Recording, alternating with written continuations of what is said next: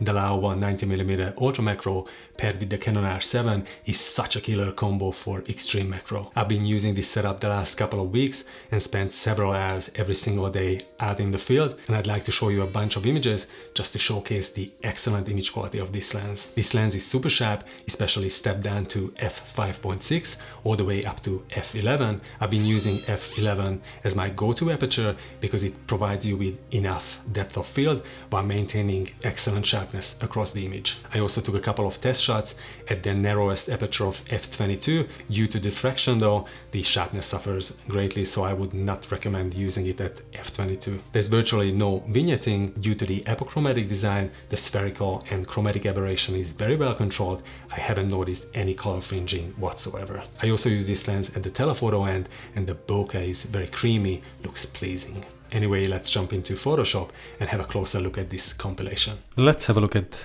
some B shots first. I took this one a couple of days ago, and let's zoom into 100%, and you can see how much detail we have here on this little honeybee's face. The only editing that I've done to all of these images was just increased textural detail, bit of selective sharpening by the use of the high pass filter in Photoshop, a little bit of color adjustment, just increased vibrance and saturation a little bit, and added some noise reduction where needed. So very minor editing overall. Alrighty, next image. This is a wider angle shot. White was resting on this beautiful flower. Unfortunately, the sun was creating these relatively unpleasing looking specular highlights, but I couldn't shade it from the sunlight. I had to take this shot from this angle. You can see how much pollen it has all over its body. It's crazy. Looks super cool. Once again, really sharp. Next image. This was taken at 2x magnification, the maximum magnification. It was moving around quite a bit, so I had to use higher shutter speed. At 300% you can see the individual cells of its compound eye. Unreal. Really beautiful. And look at all those hairs, bristle-like hairs on the side of its leg. Wow. Amazing. We've got another B shot here. Another frontal portrait. 100%. Look at the iridescence, the refraction and the diffraction of light from that angle, creating those beautiful colors of the rainbow. Wow. I'm still just blown away by the level of detail, even at 2x magnification. I had been using the Canon ATD up until a couple of weeks ago when I purchased the R7, and the change in quality is significant, I'd say. Alright, let's go to the next subject, which is a fly. I'd zoom into 100%. I try to focus on its eye. It kept preening itself. The proboscis is fully retracted now, and even though not the entire body is in focus, there's still decent amount of its body sharp, so especially these massive hairs protruding from its thorax. Alright, let's go to the next one. This is a shield bug. Up to 100% magnification. Managed to focus on the eye once again. This was rather large, so I'm not sure if it was at 2x magnification. I'd say it was at 1.5x or so. Can't recall. I think I've got another image of this specimen. There's another one. Probably should have upped the exposure a little bit more for this one. And other parts of the body were in focus as it was about to turn away, and then eventually took off from this leaf. 100% again. It resolves tremendous amount of detail at 32.5 megapixels. Alrighty. What's this one? Another fly. It was a relatively small specimen. Once again, the compound eye just looks unreal. Really cool. Beautiful. I had to lower the flash output because sometimes certain subjects reflect light much more, so you have to be aware of that and just balance the light, the ambient light plus the flash, and make sure that you don't blow out any highlights. Here I did not manage to focus perfectly. I wish the focus had been on the front part of its eye. This crane fly was massive. The reason why I decided to keep this frame is because of the beautiful background. I really love the green colors, the green hues, and the way I managed to compose it. Usually their legs are all over the place and can look a little bit weird at times.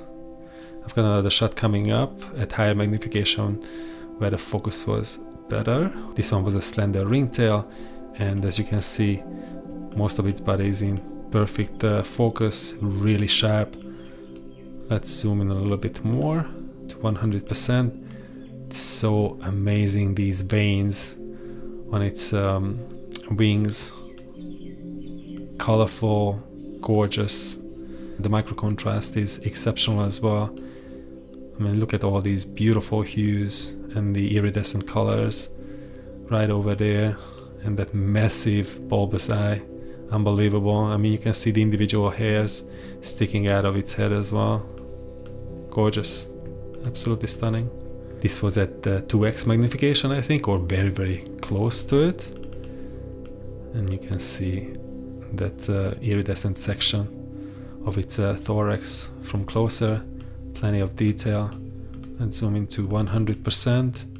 And it's so hard to focus on the eye or the front part of the eye. The depth of field is so shallow. This one was pretty damn good because the mouth part was sharp as well. Beautiful. Alrighty. Next one. I can't remember what kind of lava this one was. I think it was a... let me have a look at iNaturalist, where I tend to identify all of my species. Leaf beetle lava. Yeah, that's correct. And they absolutely annihilate leaves of eucalypts. Let's zoom in so you can see a little bit more detail at 100%.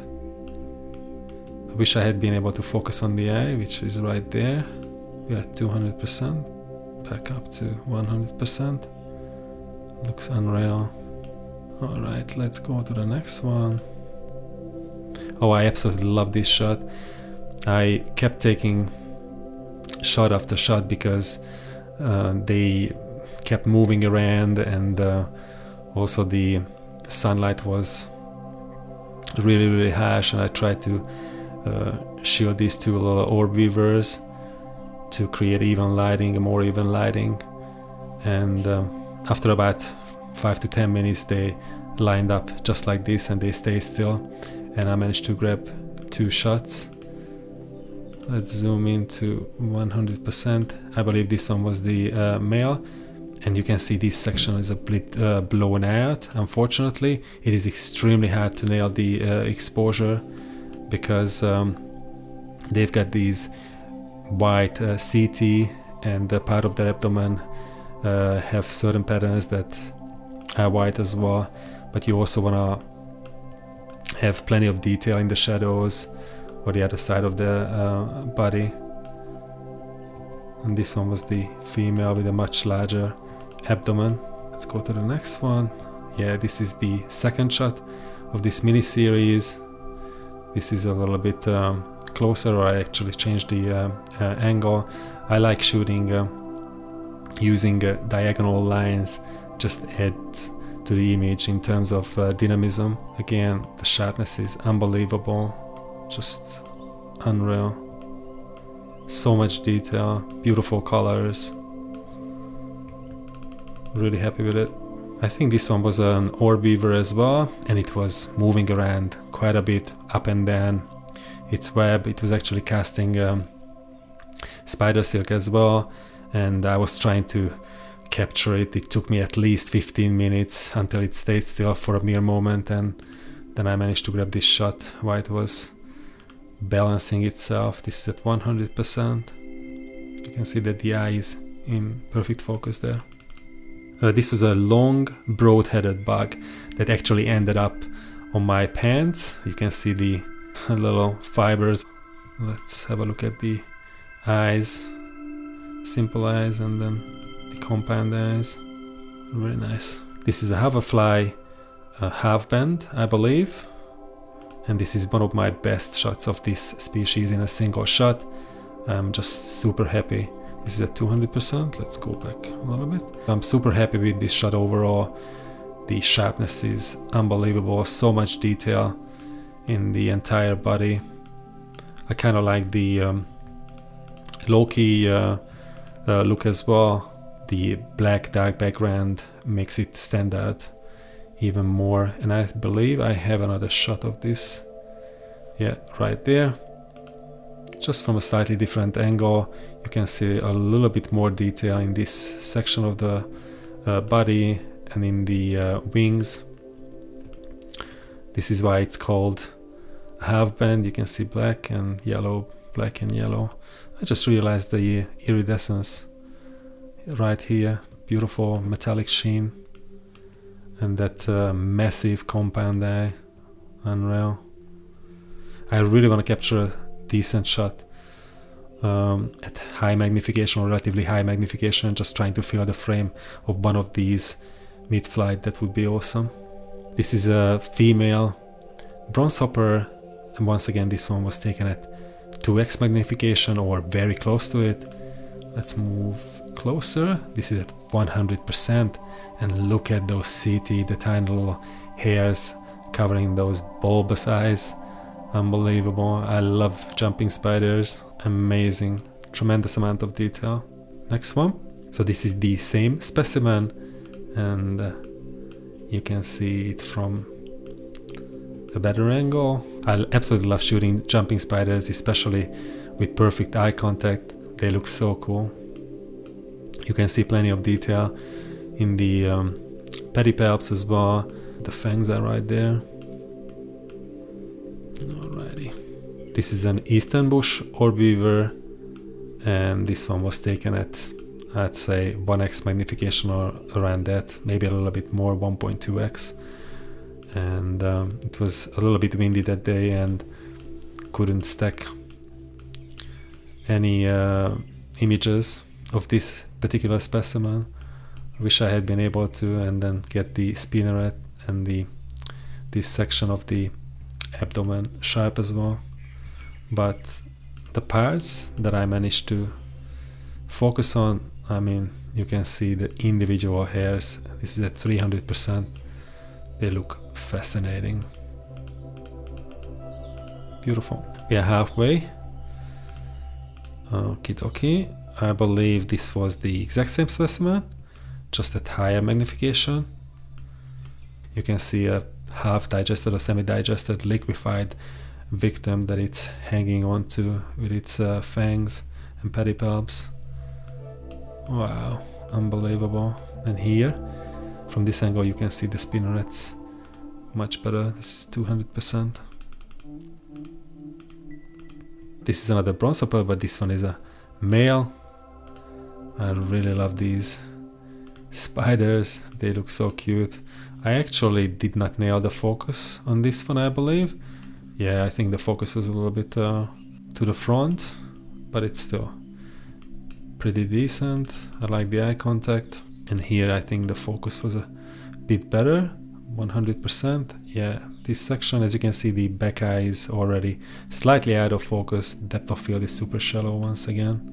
What a beautiful little specimen, cutie. Next one, another frontal portrait. I think the focus was better here. Yeah, it was definitely a bit better. I like the symmetry in this one. Here is a plant hopper. Let's zoom into 100%. these quirky little structures and organs that they have on their head besides the eye. They must be sensory organs that they use. I really love these bristles that they sometimes display in a vertical position. Next one. This is a rainbow ant, I think, that was actually milking honeydew from plant hoppers, gum tree hoppers, 100%. Was moving around a fair bit, so I had to use higher shutter speed and also high speed sync on the flash, and even then you can see a bit of ghosting, so I should have used higher shutter speed. Next one. Oh my god, I love these little fellas. This is a beautiful weevil, and I was super happy because I managed to nail the focus right on the eyes as it was facing me. This is at 200%. Let's get back to 100%. I mean, look at the sharpness and the textural detail right there. Wow, unbelievable. I think I have a couple more shots of this. Yeah, this is at lower magnification, and these other two specimens were nearby. I really love the framing of this shot. Beautiful colors in the background. I really love this little flower that they were resting on. Let's zoom in a little bit to 100%. Again, the sharpness is stunning. Plenty of detail here in the entire head and these long snouts. And this one is relatively sharp as well. I love the way it's piggybacking on the large one. Beautiful. Next one. This was at higher magnification. Let's zoom in to 100%. And wow, it's just unbelievable. The amount of detail and the beautiful colors. I can't believe how good this looks. So much better than my Canon ATD, so I'm super happy that I decided to switch to the R7, and the Laowa 90mm has not disappointed at all. Look at these scales. Let's zoom in a little bit more. We're at 200%. I mean, look at these individual scales. Unbelievable. Just crazy cool. Amazing. Alright. We've got about a dozen shots left. This is a crab spider. 100%.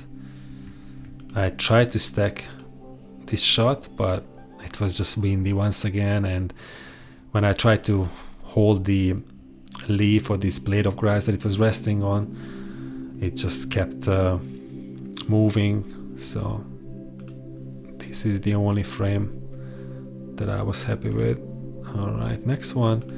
This is another orb weaver, very similar to the one where I captured both the female and the male.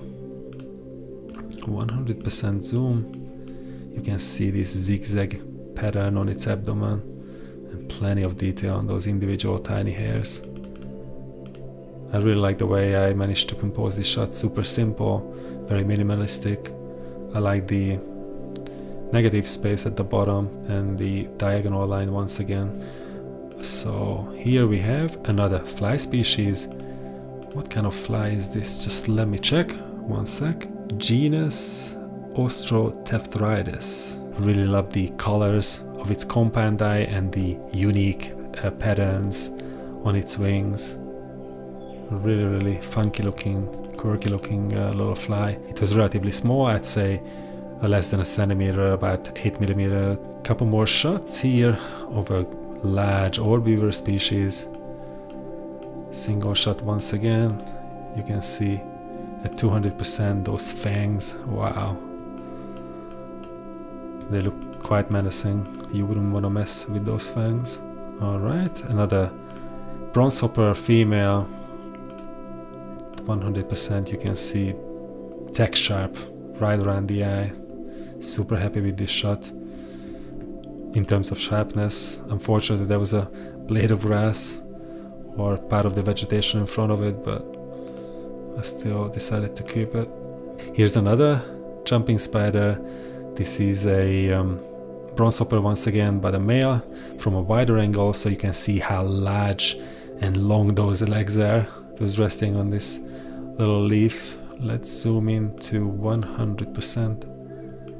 And what I find fascinating is look at those colorful, I'm not sure, are those reflections or part of its eye, or the iris itself has that iridescence? I think within the eye you can see those beautiful blue colors. Unbelievable. Wow. This is actually the first time, or maybe the second time I've seen such, but this is the most conspicuous. Next image. This is another crab spider. I tried to shoot through vegetation. It was crawling all over the place. 100%. Managed to focus on this eye, the closest eye. This was a relatively small species as well, around a centimeter at maximum. And I believe I have another shot of this species, yes, from a higher oblique angle. And the sharpness is really decent at 100%. I wish these front eyes had been a little bit sharper. Looks nice. Okay, 4 more shots of these single frames. Another shot of a slender ringtail. Beautiful damselfly. Unbelievably gorgeous. Almost the entire specimen is in focus. The wings are slightly out of focus. Let's zoom into 300%. I mean, you can see, just crazy, detailed, beautiful. Next one, this one was taken at, I'd say 1.4x magnification, and you can see it's much more detail in this section. Looks so interesting, just such a unique species. I mean, look at that, the way those wings are attached. Unreal. Love the colors, and as I said before, the contrast is just really decent. This is a beautiful orb weaver. I managed to get a stacked shot of this particular species, and I'll be showing you very soon that one. I'm super proud of that one. So it's crazy how much spider web is right there. And another shot just from a different angle. It was moving around a fair bit. 100%.